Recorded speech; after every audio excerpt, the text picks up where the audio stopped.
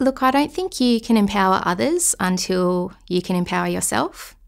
I don't think I have ever really considered myself to be capable of being a leader, let alone a good leader.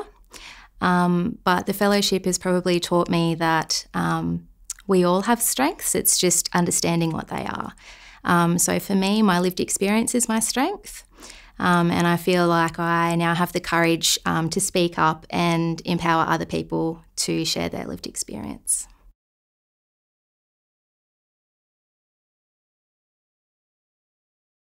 So I think part of the answer lies in your question. I think relying only on the mental health system means that we're never going to create the change that we actually need. We can't simply rely on mental health professionals and mental health policymakers to make the changes that we actually need.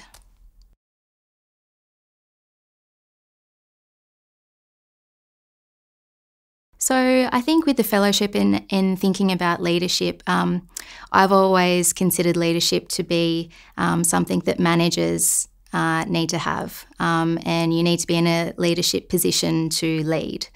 I think the fellowship for me has flipped that on its head, and I think it's taught me really useful skills to be able to lead from the bottom up, which I think is really important.